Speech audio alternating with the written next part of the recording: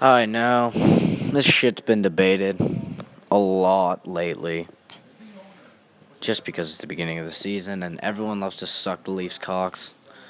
So, in my opinion, the Leafs are the third best team in Canada. Not the second or the first, they're the third. I wouldn't go as far to say that they're fourth, but actually, yeah, fuck it. They're the fourth best team in the league, or in Canada. The Jets are number one. Listen, they're playing in about 10 minutes. The Jets are a well-oiled machine at every single level. You got great defensemen because you got the shutdown pair, and Trouba and Morrissey are so fucking good together. You got Myers and Bufflin and all these big boys back there. Big. You don't want to fuck around back there. They just have a big team in general, which a lot of people think the NHL is shifting. You know, there's a lot of debate about that. Oh, the Penguins, they're the small, fast team. Well, the biggest team in the league last year was the Washington Capitals, and they won the Stanley Cup, so you still need to be big to fucking win. And if I look at the Leafs, other than Morgan Riley, there's not one defenseman that I like at all. Like, if there was no Morgan Riley on that back end, that might be the worst defensive core in the league. Gardner sucks. Like, can we just admit that? Gardner fucking sucks. Zaitsev is not that good. Like, Hainsey is old as fuck. Like, these guys are just not good. And the Jets, man, even the Oilers, I put them at 4. I'd put Calgary and Edmonton above them. Now, you're probably saying, Edmonton, what the fuck? Listen, they're going to be good. I'm telling you. This is not a team that could not make the playoffs again. This is such a stacked roster. I'm telling you, as soon as they get their legs back from that stupid fucking Germany trip, why the fuck do they send them there? Same thing with the Flames to China.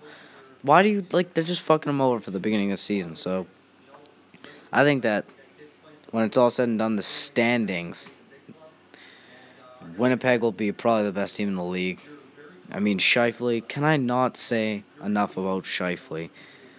I think he's probably, other than McDavid, he might be the best player in Canada. I'm trying to think here. Yeah, I think other than McDavid, this guy might be the best player in Canada because I think he's better than anyone on the Leafs. He's better than anyone on the Senators.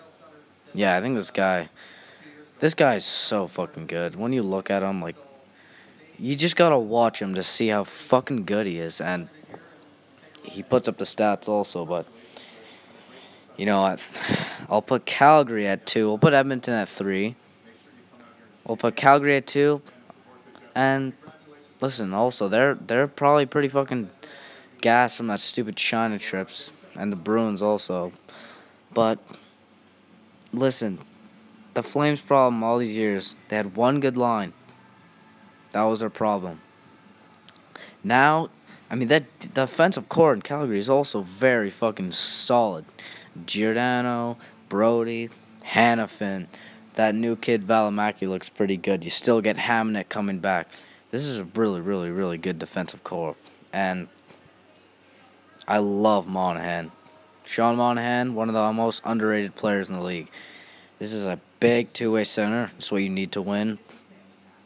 And Backlund, another guy who's underrated. They've got a bunch of underrated guys down there.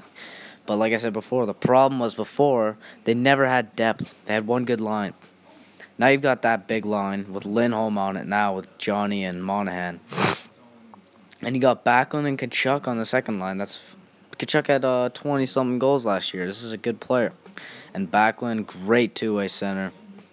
And then now they have Neal and Dubé on the third line, which is really nice. You have that guy on the third line who is gonna get you offense. What happened with the Penguins all these years, or these last few years?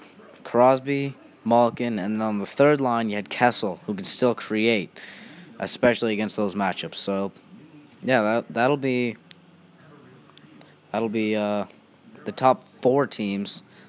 Might as well just give the next 3 So we'll go Montreal at 5. Ottawa at 6, and Vancouver at 7. Listen, Vancouver's got a bright future. All these teams have bright futures. There's not one team in Canada that you wouldn't be like, that's a shitty situation. Sens have a bunch of young guys, and they've looked pretty good to start the season. Obviously, those first 4 are probably going to make the playoffs. And then if you're Vancouver, you got that Pettersson kid looking pretty fucking good. If you're Montreal, Shea Weber is not even back yet. So it's very positive up here for hockey. I think we're going to have a Stanley Cup winner in Canada very soon, and I'm fucking pumped about it.